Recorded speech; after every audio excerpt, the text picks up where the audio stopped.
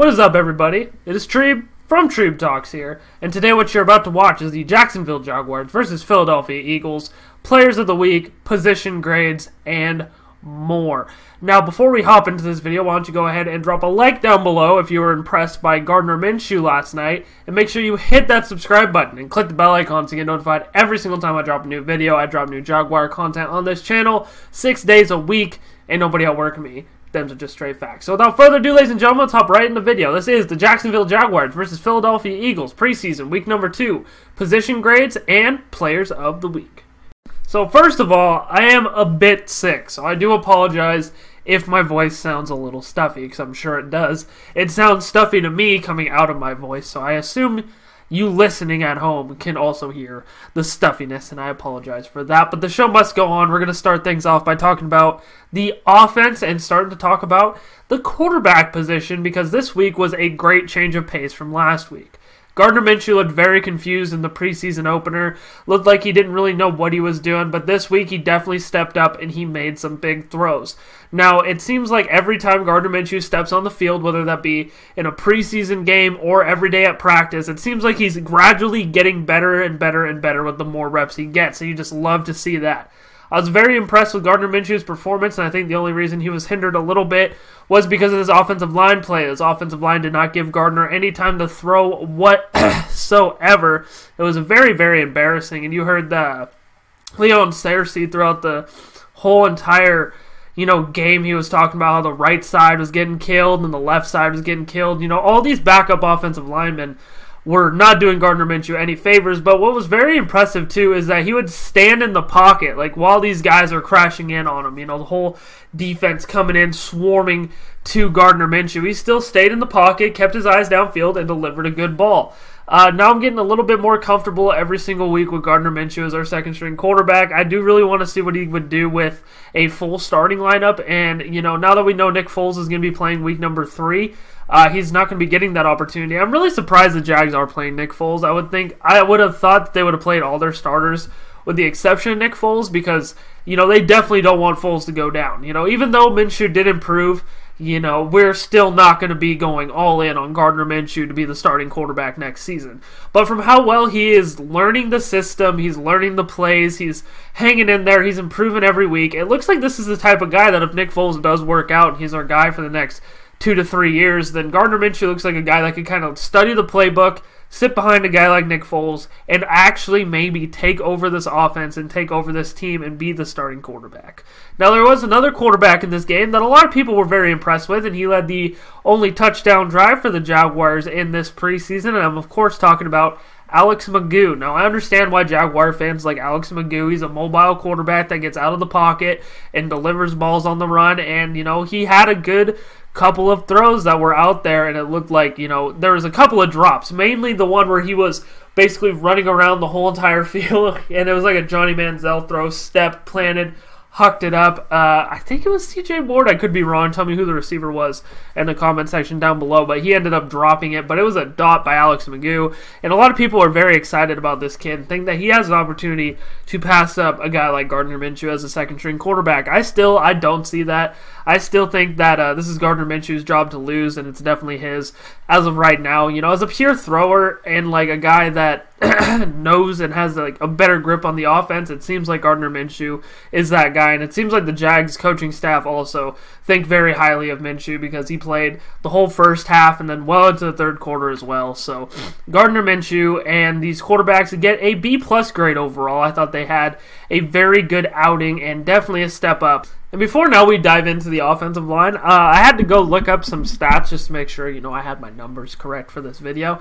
I don't understand, and in the game, it seemed like Alex McGough was having a good game. Don't get me wrong, it really did, but the guy went 2 for 9 for 10 yards, and for the amount of people that have been saying in Facebook groups and on Twitter that Alex McGough deserves this spot over Gardner Minshew, he went 2 for 9 for 10 yards, which was worse than Gardner did last week and worse than he did last week also.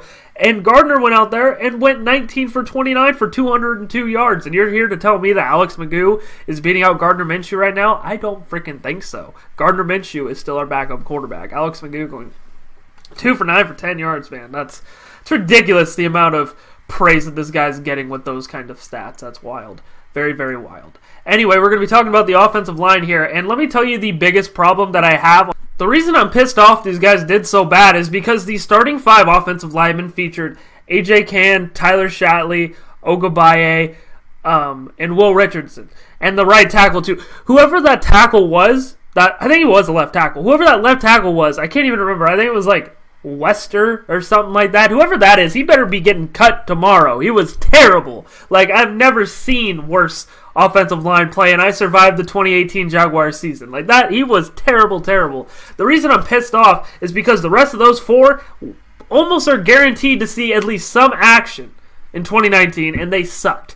They sucked. They sucked so bad. Not a single one of these guys really separated themselves and made me think, oh, he had a good game, or oh, he's a pretty bad dude. Like, he's going to be, a really good guy to come in. No, none of them showed anything. And these are guys that are backups that are going to be playing in the game. And you expect Nick Foles to do something with this offensive line when they can't even block these second stringers, third stringers? Like, I'm having a hard time believing that any of our depth on the offensive line is good. And I'm having a hard time believing whoever gets to start at the right guard is going to actually be able to hold it down and be a good and reliable offensive lineman for us. I have, basically no faith in that. I think that A.J. Cann and Will Richardson are both options that are not great at that position, and they will struggle. With A.J. Cann, at least he has the experience, kind of know what you're getting out of him. But if you throw Will Richardson in there, that's a whole nother ball game, especially against starters, when now, again, he's struggling against these backups. I'm going to be giving this offensive line another F grade.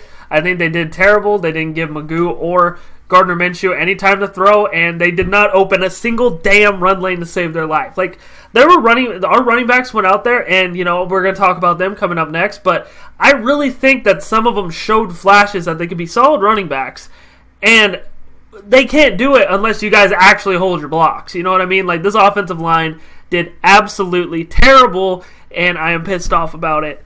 That's for sure. Now I realize the reason people are hyping Alex Magoo up, because he had 2 rushes for 21 yards. Like I said in the beginning, I get it. He's a mobile quarterback. We're really not used to that type of shit in Jacksonville. I understand. He did well on the ground, getting averaging 10.5 yards a carry, along with that rushing touchdown, of course. Thomas Rawls. Thomas Rawls was a guy. I want to talk about him when we talk about the running backs. The running backs as a whole did not do very good. They got a combined, 29, 30, 31, 32, 33, 34, 33. They had a combined 33 yards between 1, 2, 3, 4 running backs, and they had a combined 33 yards. Thomas Rawls stood out the most, and he had 7 rushes for 19 yards, but with his runs, he definitely looked like he was running downhill. He was a powerful runner, signs of how he was in Seattle. I think that he's a guy that if we call on him in the regular season, I think he's going to be a good back to kind of come into the relief of a Leonard Fournette. Similar sort of playing styles, not a lot of speed, more of a downhill kind of make you miss in open field kind of running back. But, I'm very excited to see what Thomas Rawls has to offer. I'm going to be giving these running backs as a whole a D, though, because they did not do anything to impress me. I think Thomas Rawls has some potential, and I think Thomas Rawls looked good and looked solid in that game, but it's not enough to kind of boost this whole running back room grade up, you know what I mean? So I'm going to be giving him a D. Now, another group I was very impressed with was the wide receivers. There were a couple of drops, but C.J. Board and McBride are 2 guys that I think might have an opportunity to make the roster, and they showed why. C.J. Board had 5 catches for 54 yards, and McBride had 4 catches for 47 yards. Both of those guys, big plays. They both had deep catches, on the sidelines, made big plays, stood out, and it looks like a guy like Keelan Cole is going to be off this roster because he didn't do anything. He had 1 catch for 5 yards. He had that good special teams play, though, don't get me wrong. I even tweeted out, I was confused because I thought he was just being stupid, and when he took it out of bounds, but he ended up making a smart play and made the good special teams play for us. And, he did do that, but as a wide receiver, he's proven to be more and more invaluable every single day.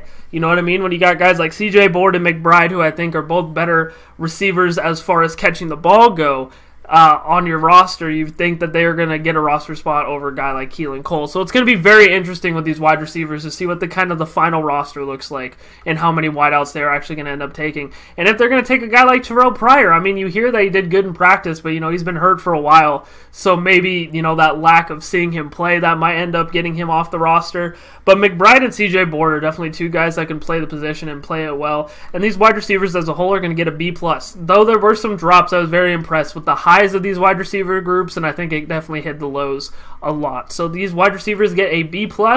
And now time to talk about the offense's overall final grade. I think it's definitely an improvement for where it was last week with the skill players, but of course the offensive line still continues to struggle. So I'm going to be giving this offense overall a C+. I really wanted to give them a B, but I think a C+ is fair. I love seeing Gardner Minshew come into his own and develop into a pretty good backup quarterback. I'd like to see the run game open up a little bit more, but again, that's kind of to the fault of the offensive line, and I love seeing these wide receivers ball and make it really hard for, a guy to make the team. This is why you watch the preseason, to see these guys fight tooth and nail to get onto an NFL roster, and these are two guys that definitely want it in McBride and CJ Board, and it's very, very exciting to see where these guys are going to go from here.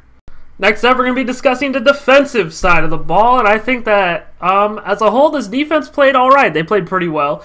These linebackers are kind of struggling, and I'm struggling to really see a linebacker that stands out because I feel like we have 500,000 of them, and every single time that there's a play, it looks like a different linebacker's out there making that play, so it's hard for me to judge those guys, but they are flying over the field, and a lot of them definitely did make some plays and are up there in the tackle leaders for the Jaguars in this game, so the linebackers as a whole are going to be getting a B. Very solid, very decent.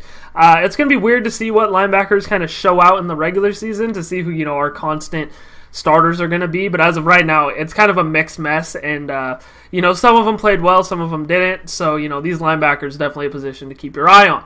The defensive line, let's talk about that first play when Taven Bryan got blown 20 yards off the motherfucking ball. That was ridiculous, and Taven Bryan ended up coming out and doing all right. Taven Bryan was the guy I told you guys I had to keep an eye on. I did, and he didn't really impress me. He didn't really disappoint me either, other than that first play. So I guess, if anything, he did, again, disappoint me more than he made me happy.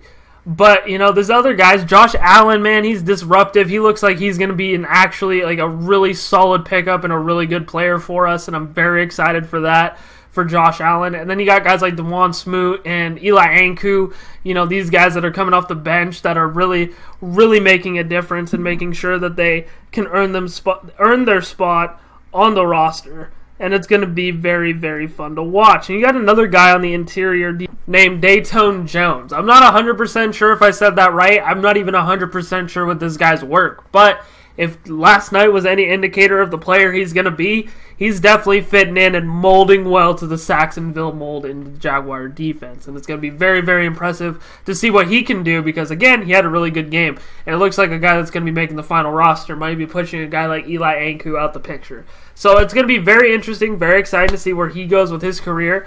And I'm going to be giving the defensive line a B as a whole. Very solid. Taven Bryan definitely a low point in a good group of guys.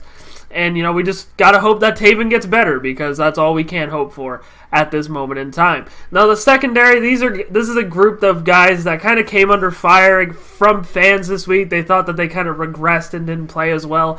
I would disagree with that. I think that I love watching these young guys play.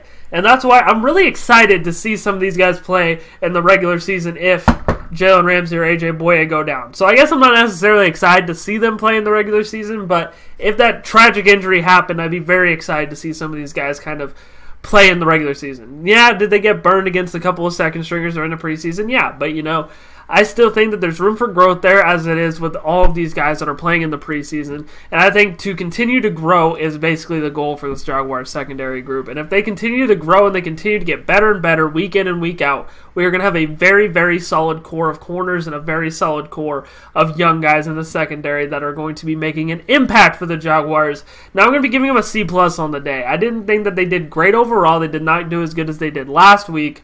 But this week I think they did. They showed that they're human, they made some mistakes, and I think that this is a good week that they could go back and learn from those mistakes. Now, as defense as a whole, I'm going to be giving them a solid B grade, nothing too terrible, nothing too bad from that defensive side of the ball. And without a doubt, I think that this is going to be a pretty solid group heading into 2019. As far as the as far as like the depth goes, I don't think that the Jaguars can fuck it up that bad. I think they got good depth everywhere on the defensive side of the ball, especially linebackers because we have so many of them. And it's going to be very interesting to see how these guys play in 2019 if given the opportunity. Now it's time for the offensive and defensive players of the week. I'm going to start off with the defensive first because I think that it was a no contest. And again, I might be saying his name wrong, so don't be getting too fired up at me in the comments. But Dayton Jones, the defensive lineman, I think that he made more plays than anybody. He stood out more than anybody on the defensive end of the ball, and I think he did enough more. I think he did more than other people to make his case on why he should be making the final roster. So congratulations to you. You'll be winning your Defensive Player of the Year award, your second of the year, and his first of the season. So who's going to be the Offensive Player of the Week? Now, I had a bit of a debate in my head, but I'm going to give it to my dog, Gardner Minshew, because I think that the progress he made and how much he drastically improved this week definitely deserves to be noticed and not go underlooked. Gardner, again, went 19 for 29 for 202 yards. Would have I liked him to see him throw a touchdown? Yeah. But another good thing is he didn't turn the ball over, and that is just progress from Gardner Minshew. He hasn't turned the ball over yet all preseason, but constantly getting better, and that's what you like to see out of your backup quarterback. And that was my Jaguars versus Eagles preseason week number 2 recap, position grades, and players of the week. What do you guys think? Leave your comments down below. Don't forget, check the links down below as well. You can like me on Facebook at Treeb Talks. Follow me on Twitter at Treeb Talks, or follow me on Instagram at TrayVonPixley. Also, if you haven't yet, make sure you hit that subscribe button. Click the bell icon to get notified every single time I drop a new video. I drop new content on this channel 6 days a week. Ain't nobody outworking me. Them are just straight facts. Thank you guys so much for watching this video, and as always, you guys have a great rest of your day.